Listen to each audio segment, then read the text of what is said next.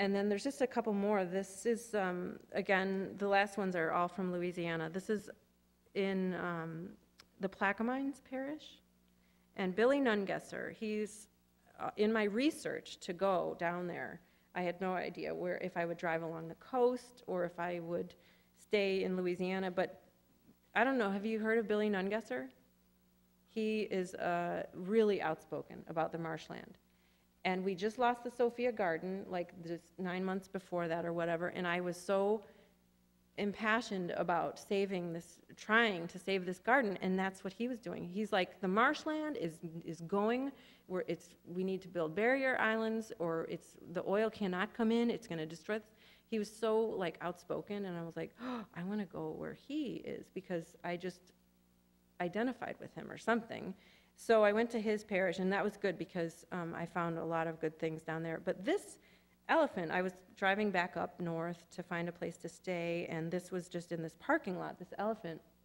So if you'll see right here is this little sign, sticker. It's a Nungesser float, which I found on the scan. You can't really see it there, but I don't know. It just made me really happy that it's Billy Nungesser's, probably his float, or it's a political float, probably.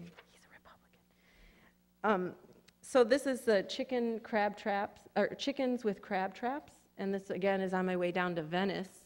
And I talked to this owner, and he said, you know, he couldn't fish. They couldn't. Everything was just sitting idle, you know, unless they were out skimming.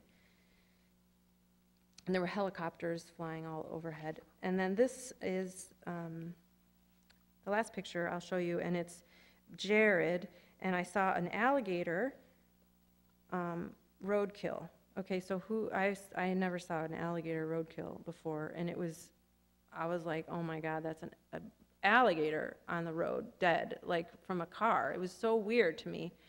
So I pull over, and I wanted to photograph it, but I wasn't sure. He came out, because I was parked like near his driveway, and he thought there was something wrong, and I was like, no, I just want to photograph that alligator over there.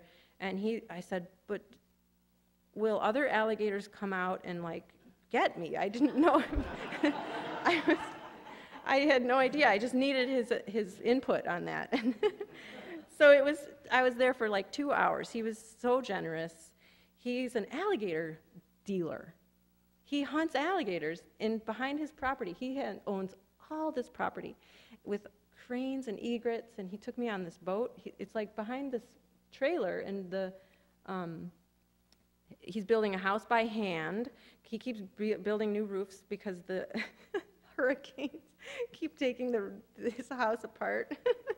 So he, you know, I Googled him. He really is. He's like listed as an alligator dealer in Louisiana, and the cranes were beautiful, and it was amazing. So I was a little worried he was gonna like chop me up, but he didn't. So, I mean, at first, it was a little like to be out, you know, on his boat. But he was very helpful, and I just learned so much from that trip. So I'll close with that. I really appreciate you looking, and I welcome questions.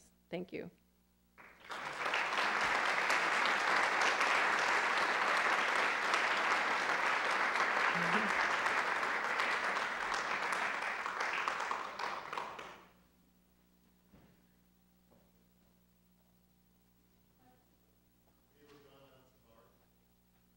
No.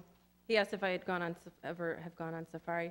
No. I wonder if I will ever, or if I suppose, I'm starting an elephant project, actually. From all of this has got me driving around the country and doing video of captive elephants and how they do this weaving. I don't know if you know or familiar where they do this rhythmic thing in captivity. It's not natural. And so I'm sticking in the United States right now to think about captive elephants, but I'd love to see wild, you know, that would be thrilling.